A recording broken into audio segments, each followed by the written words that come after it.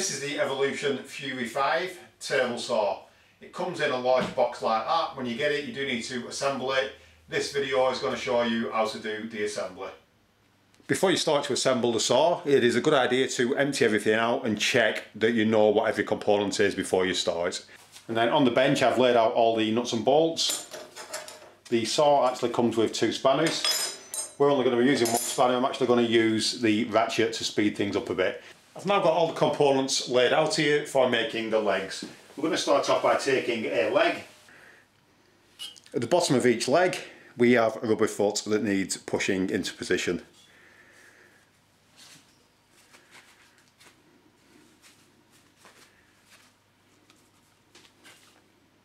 Like so. We're now going to select 2 legs, a long green piece and a long black piece for the top. So here we have the leg with the rubber foot at the bottom. We're now going to take one of the long black pieces and we're going to place that on the inside of the leg like so. And then we're going to place a 6mm X bolt into the hole, and then on the other side we're going to put the washer and then the nut. We're not going to tighten it up fully, we're just going to tighten it up loosely for now. We now need to get the other leg and do exactly the same with that. Again, I'm only going to do this finger tight. I'm now going to fit the long cross piece. That goes in that way up. It's easy to get this the correct way. The thick side should be facing upwards. And that goes just in the centre there.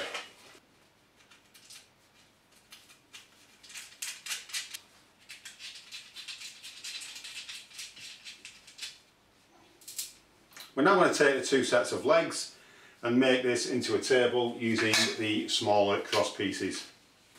So again, we push the bolt in. Then we're going to put the washer on and the nut and then tighten up the nut finger tight. And then I'm going to get the other leg .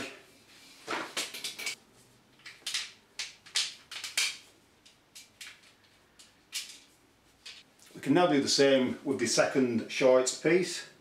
Again, we need to locate that. Finally we can pull this round.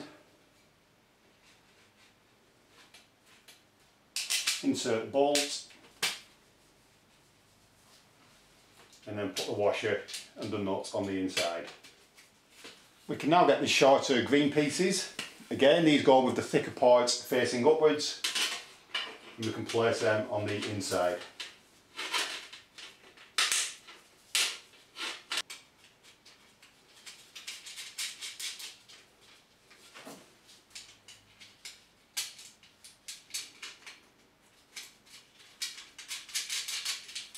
We're now going to choose the narrow side. I'm going to put the cantilever braces on there. These will give the machine more stability at the back.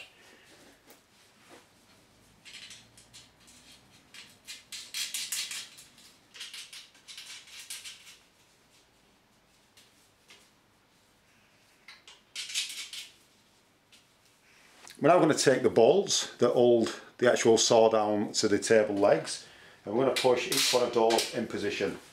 This is only temporarily, just to ensure that we can get the bolts in. Now that we've done that, we're going to go around and tighten all the nuts.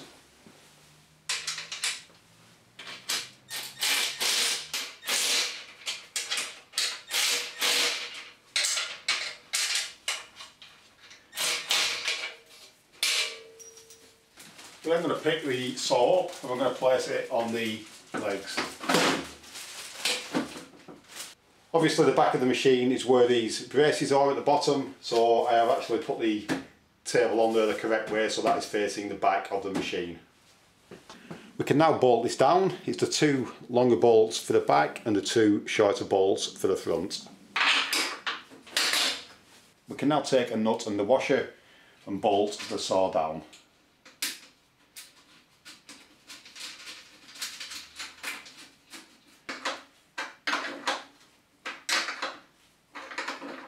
We're now going to fit the table extensions, which is these components.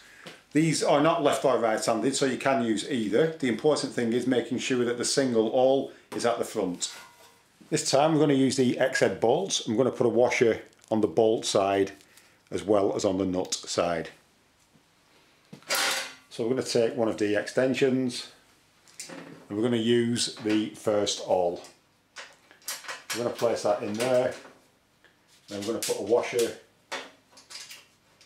and the nut on the inside. They're going to fit the other support. Again, we're using a washer on the bolt. We're going to push that through, put a washer on the inside, and then a nut. We're then going to get that to the centre of the slot, and we are going to tighten that up using the spanner.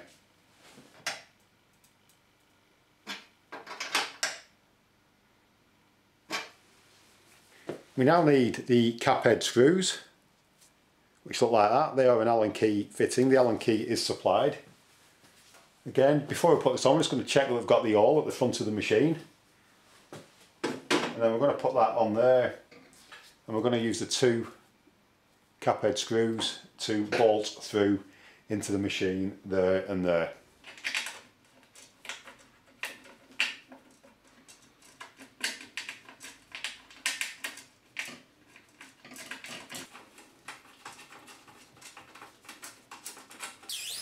Before we tighten up the socket head screws underneath here, we're just going to check that we've got everything square. So I'm just going to use a straight edge. In this case I'm using a spirit level. We can see that we've got that piece and that piece exactly in a line with the table. We can now put the spirit level on that way, and we can just use it as a straight edge, and we can just use that before we actually tighten up the screws underneath.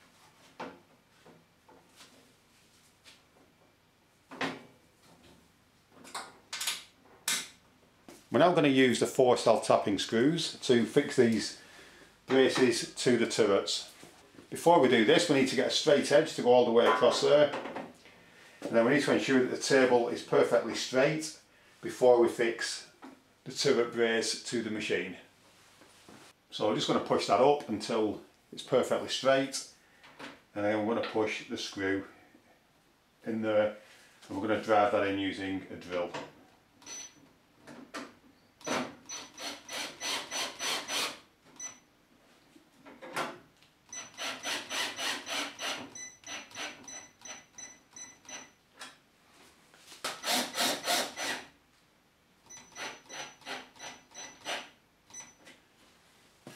The aluminium faceplate slides on to the steel carrier. You can see that we've got coach head bolts there.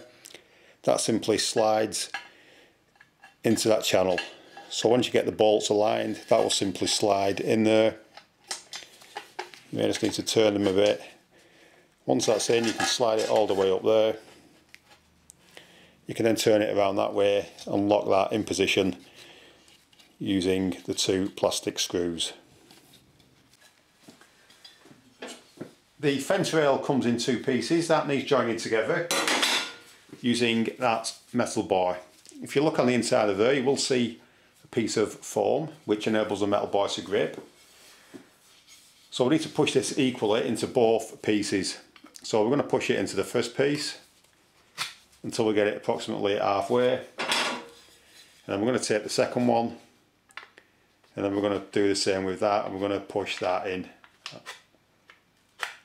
So the bar is now halfway into each piece.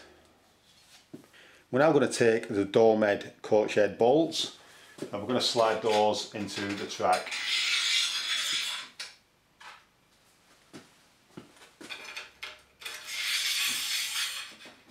And you can see that these bolts actually go through those holes. So we're just going to align each of the bolts with each of the holes. And I'm just going to pick that up and flip it over, and we're going to push each of the bolts into the holes.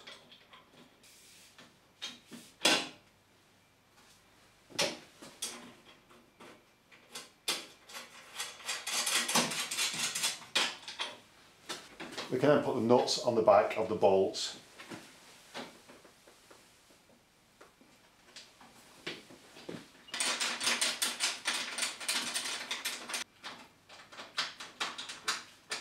I'm now going to lift the blade up, which is done by turning this hand wheel.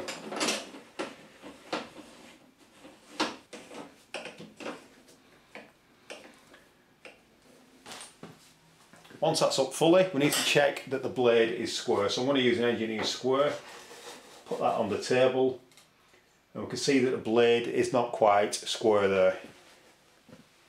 So we now need to adjust that. So we need to undo this locking lever, and then we turn the outer part of this wheel, and that will adjust the blade.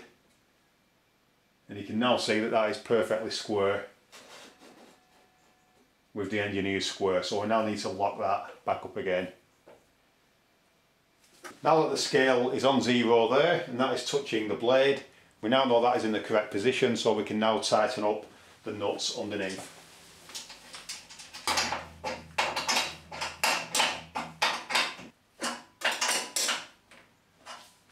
We're now going to check that the rib fence is parallel to the blade.